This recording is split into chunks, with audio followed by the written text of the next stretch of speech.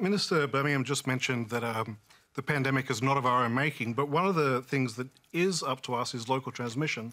And one of the drivers of the current outbreak in Australia seems to be that a lot of people are not really taking the situation very seriously, or as seriously as they should, getting fairly lax in the way we follow or the way we enforce the public health guidelines.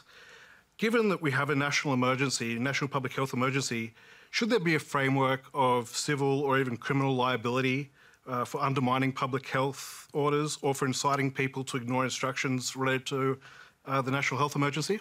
Bill Bowtell. I think I learnt in the days of HIV and AIDS that while it's very tempting to come down with the full force of the law to try to moderate people's behaviour, it's pretty counterproductive. In those days, we had to persuade people to change their behaviours and sustain behaviour. And in relation to HIV, say with sex, that meant at 2 o'clock in the morning there was not going to be a policeman moderating the decision between two people about whether to use a condom. Now, we're faced with much the same problem here, that we have to persuade people to change behaviours, and some people are resistant to that. But they have to be persuaded, they have to be brought into it, and they have to understand on their own behalf why they're doing this and why it's in their interests and the community's interests. So while I appreciate what the question is trying to say there, I think there's got to be a social pressure that falls behind the behavioural changes we need. But George, you're seeing it there in Melbourne, obviously people adapting very quickly to the masks, but people also reacting to it, you know, storming into a Bunnings, for example, or, you know, filming themselves at a border check. And this sort of stuff, when people are making huge sacrifices themselves, is horrifying to many people, isn't it? Well, Hamish, can I go with a vibe on this thing? Victorians were all in for lockdown for about 6 or 7 weeks, and then they started making their own rules. They were sort of detecting loopholes. They sensed that the political class was about to declare mission accomplished. And I know it became very difficult towards the end of that first phase of the lockup. And in fact, I know Dan Andrews, when he did lift the restrictions, we'd sort of already lifted them off ourselves.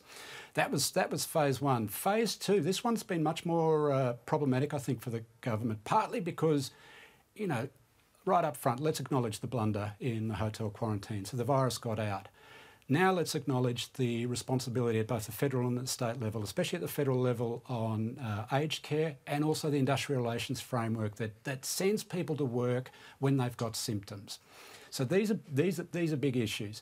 But there's one thing, and I want to draw back and maybe play the journo and throw a question back to Bill, if I could. Go for it. One thing that seemed to be missing at the start of this was that the Victorian government, and this is the government you would have assumed would have got this more right than any other state government, because it was socially progressive, it identified with multicultural communities, it identified with vulnerable communities.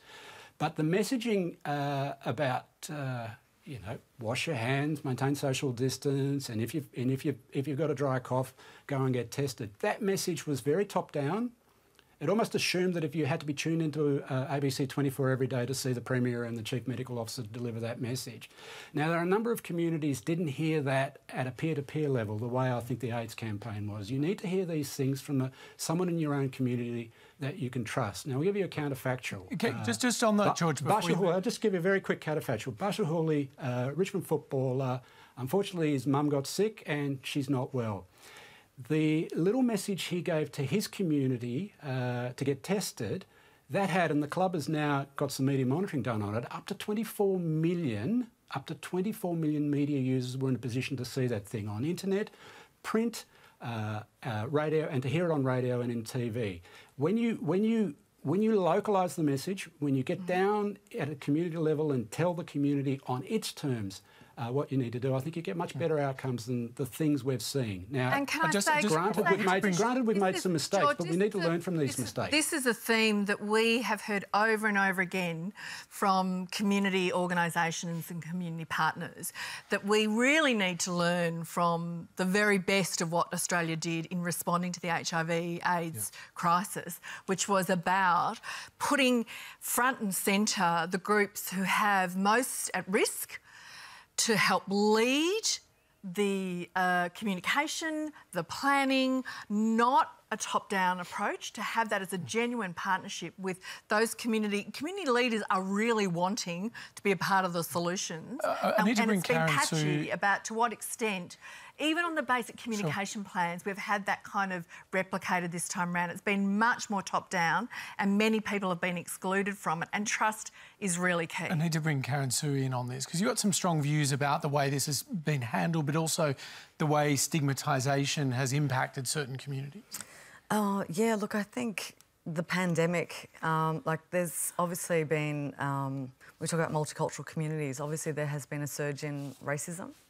And what we've found is, in the US it's 10 times. For American Asians, it's increased by 10 times. And I think in Australia it's about 30% increased in particularly targeting Australians of Asian descent.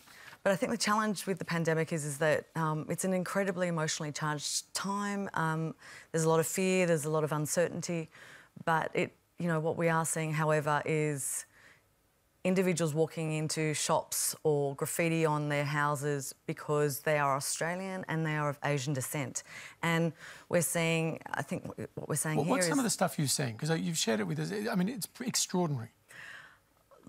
I'm hearing, and there's a lot of racism forums going on at the moment.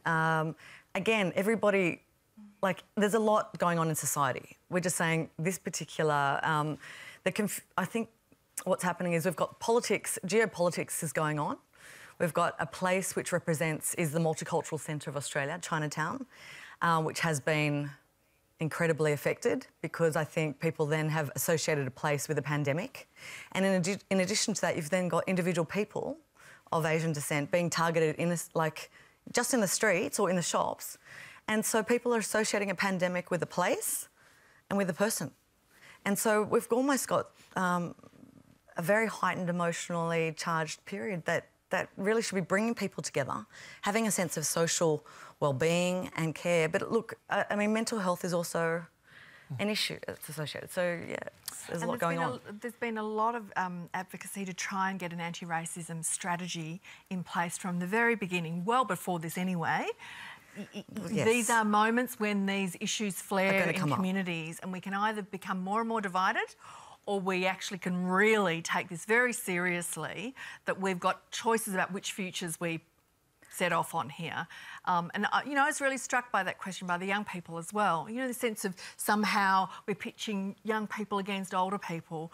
And it will be through bringing young people into the discussions, making sure that they see the facts as well. They are grappling with these big debates too. If we were going to do something, because we can succeed with this, I've got no doubt about it. We've got every resource available to us to do it. We're a very privileged country in that way. If we could deliver a greener future, a more secure future with the right sort of social protection so young people knew they'd have a place to live, they would be guaranteed of a job, that's the kind of thing that would motivate rather than what is often very bereft discussions about debt and deficit, as you know. Well,